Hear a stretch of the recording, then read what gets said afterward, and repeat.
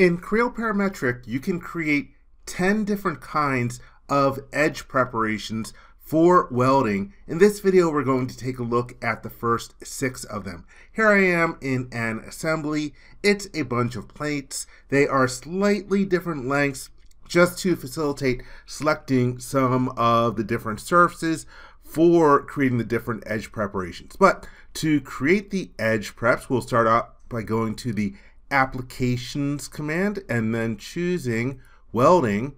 And here we have the toolbar for creating welds. First, let me go to Preferences to show you a couple of different things. I covered preferences in a couple of different videos. If I go to the General option, I have edge preparation being created as solid geometry. Also, for this video, I've turned off the option for creating family tables for having the plates in their original state and the ones with the edge preparations. Let me cancel out of here since I didn't actually change anything.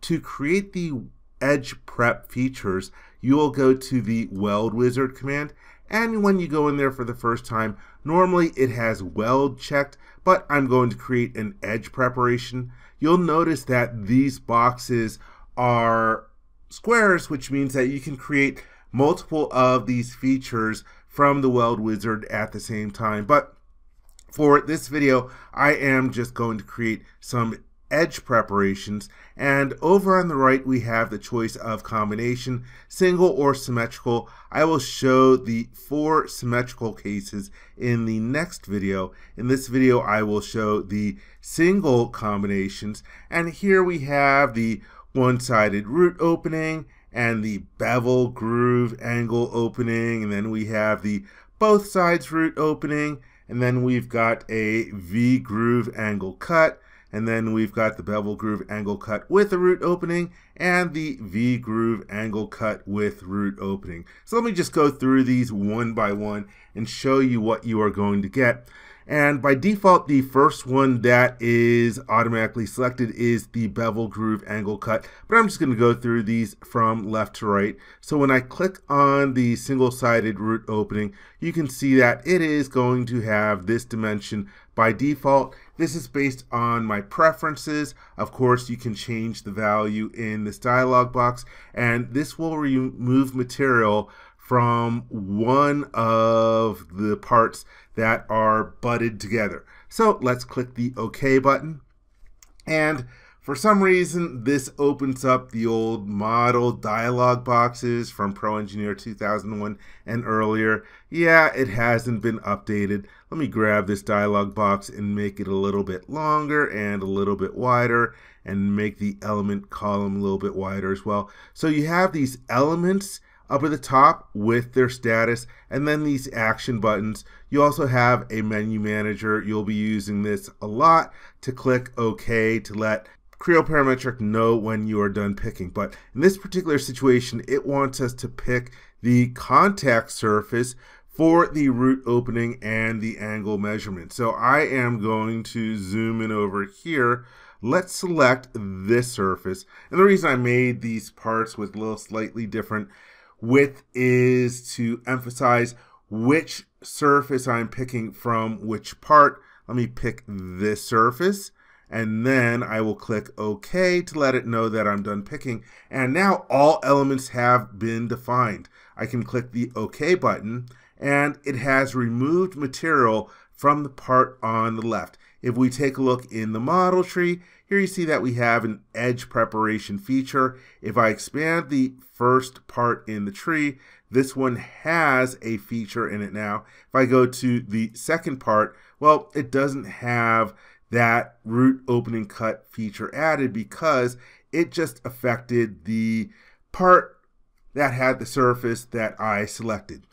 Okay, so that is the first example. Let's scoot on over and then take a look at creating the second one. So this time I will choose the button for the bevel groove angle cut. And here you can see a preview of what it is going to look like. And here we have the preparation angle and the preparation depth that we can control. So let's click the OK button. And again, we have the model dialog box, and it wants to know what surface I want to do this to. I will do this to, let's do the surface from part 2, the smaller surface. And I tapped the right mouse button. That's called Query Select. That allows me to pick the next surface underneath my mouse at the location. So I'll pick the surface, then click the OK button. And this time it highlights a bunch of different edges from that surface because it wants to know which one is supposed to get that bevel cut. And so I will select this single surface and then click OK and then done. And now once again, all elements have been defined. I can click the OK button.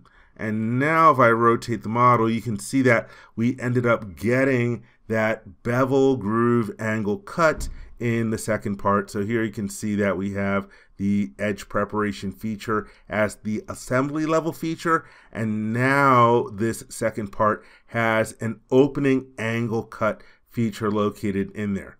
Okay, let me collapse some of these, and I'm going to expand the third part because that's going to get the third feature.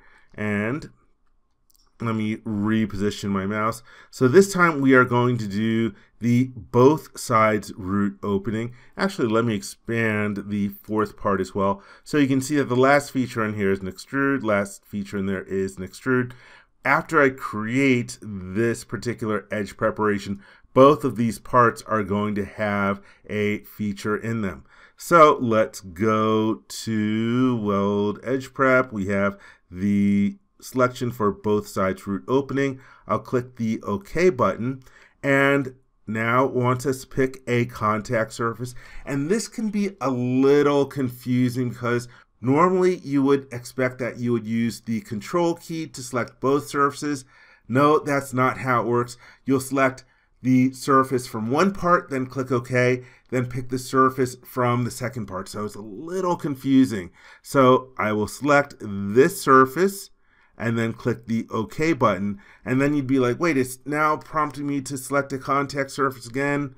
Well, let me tap the right mouse button till I get the smaller surface from the fourth part and then click the OK button. And once again, all elements have been defined. If I click the OK button, it's actually removing material from both of the parts. So you can see that here we have the edge preparation feature at the assembly level, and both parts 3 and 4, or 3 and 4, ended up with those features added at the part level.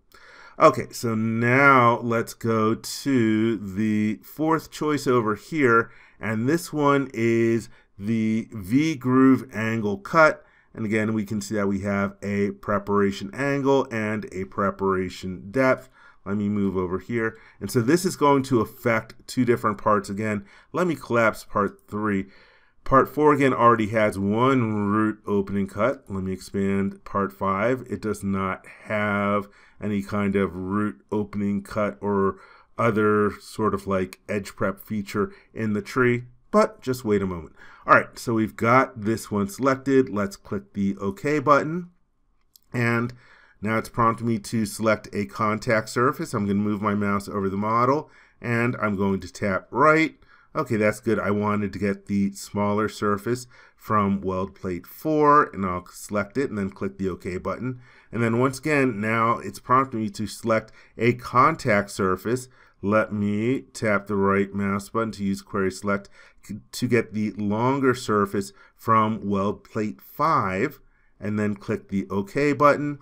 And so now it's highlighting the edges from the surface of the first part I selected. It wants me to select the first set of edges to be prepared. Well, let me select this edge and then click OK and done. And now it's highlighting the edges from the surface of the second part, and it wants to know, hey, select the first set of edges. Yeah, it should say maybe select the second set of edges, but the message area seems to be incorrect. Let me select this edge and then OK and done, and all elements have been defined. Let's click the OK button. And so now when we take a look over here, both of the surfaces end up with that V-groove cut. All right, let's take a look at the fifth example, and this one is the bevel groove angle cut with root opening, and this is just going to affect a single part. So, oh yeah, let me take a look over here. Just want to show from the last operation, you'll notice that weld plate 4 now has two features, a root opening cut and an opening angle cut. Here we have weld plate 5, which has that opening angle cut. All right, let's see. Let's create, again, between these two parts over here, let's put it on the smaller part. So let's create that bevel groove angle cut with root opening. I'll click the OK button and select the contact surface. Once again, I will tap the right mouse button until I get the smaller surface to highlight, then click the OK button. And now I'm going to select the edge. Let me tap right until I get the right edge to pre-highlight the smaller edge. OK, done, and then click the OK button again. So now we have in, I think that's weld plate 6, here we have, it ended up getting two different features in here. It got the root opening cut and the opening angle cut. So the opening angle cut, that's the one that actually made that V groove, or actually that's the bevel groove for this one, and the root opening, this sort of made that gap between the two different parts. All right, let's move over. The last one to take a look at in this video is one that's going to put a root opening in both parts and also have the V groove created in them. So let me collapse, let's see, this one and this one. And so this is going to end up being between part 6 and part 7. Let me expand part 7 so you can just see that.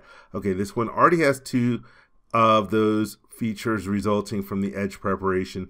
This one has none. Let's click the OK button. And so for the contact surface, I'm going to highlight the shorter surface and then click the OK button. And now once again, it's asking me to select a contact surface. This time I'm going to pick the longer surface and then click the OK button. And then it highlights the edges from the surface of the first part. It wants to know, hey, select the first set of edges to be prepared. Well, let me select the shorter of the two edges on the top and then click OK and done. And now it's highlighting the 4 edges of the surface that I selected from the second part. Now I'll select this edge and then OK and done, and then click the OK button. And so now we have both the root opening, so it removed material from both of those parts, plus it also created the V groove in both of the parts. So now you'll see that weld plate 6, because it has edge preparations on both sides, it has 2 different root opening cuts and 2 opening angle cuts. And weld plate 7, this one over here, well, it's got the root opening cut and the open angle cut. And you can see at the assembly level, we now have 6 different edge preparation features. So those are the results of the 6 different available edge preparations if you are doing the single combination. In the next video, we will take a look at the 4 choices when you're doing the symmetrical combination. I hope you enjoyed this video. For more information, please visit www.creowindshield.com. If you learned something from this video, please give it a thumbs up. And if you like this video, please click the subscribe button and ring the bell to be informed when new videos are uploaded. Thank you very much.